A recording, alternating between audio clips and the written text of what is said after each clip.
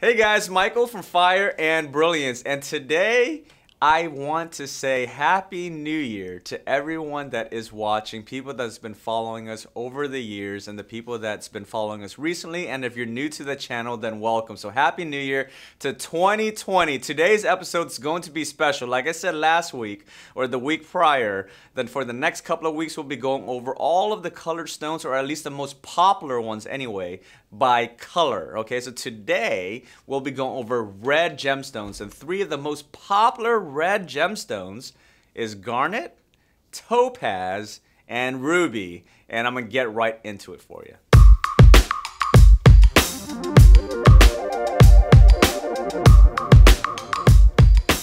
Alright, so the first stone that I will be going over is called a blazing red topaz.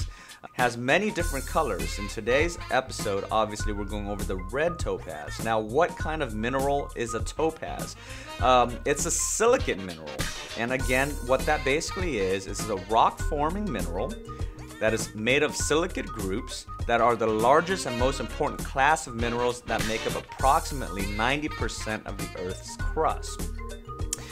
The blazing red topaz weighs in the Mohs scale in terms of hardness as an 8 out of 10 and is available in both a natural and a lab. It has a beautiful red color to it.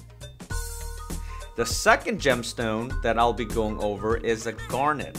Okay, now a garnet is also a silicate mineral, and on the Mohs scale, measuring its hardness is between a 6.5 to a 7.5. And it's also available as a natural and a lab. And the final and most, I would say, most popular or most well-known red gemstone in the world is the ruby. Ruby is made of the mineral corundum. Now, if you have not checked out the ruby episode, definitely check that out. I definitely break it down into much more detail than I do here. But that being said, the mineral that is made of ruby is made of corundum with a hint of chromium, okay? On a Mohs scale out of 10, the hardness is a 9, and is also available in a natural and a lab. That being said, let me know what you think. Did I miss a red gemstone that you think should have been included? Is there a specific gemstone that you want me to go over? Is there any kind of material when it comes to red gemstones that you would like for me to cover?